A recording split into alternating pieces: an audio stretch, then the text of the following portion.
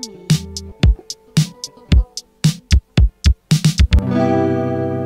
Wolfpack, today is March 2nd, it's Sienna Matranga, and I'm here to distance learning announcements. Let's see what's happening with this week's weather.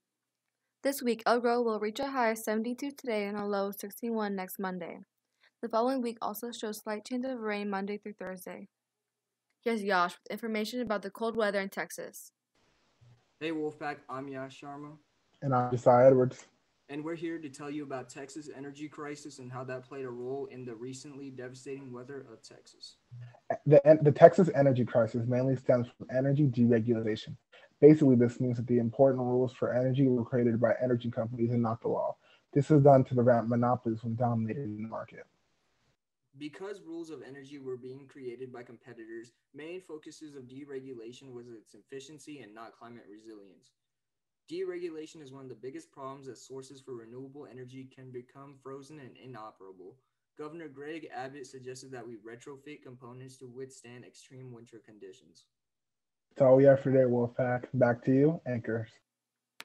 Our symphonic band completed their Nightmare Before Christmas performance despite the distance.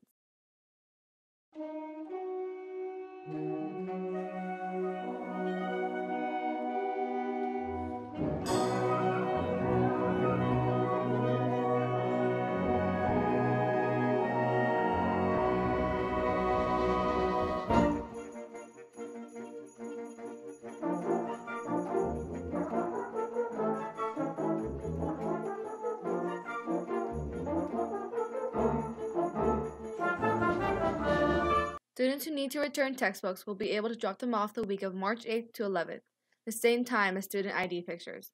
Here's the schedule. Thanks guys, that's all I have for you today, Wolfpack, and remember, the strength of the pack is the wolf, and the strength of the wolf is the pack. Have a terrific Tuesday, Wolfpack.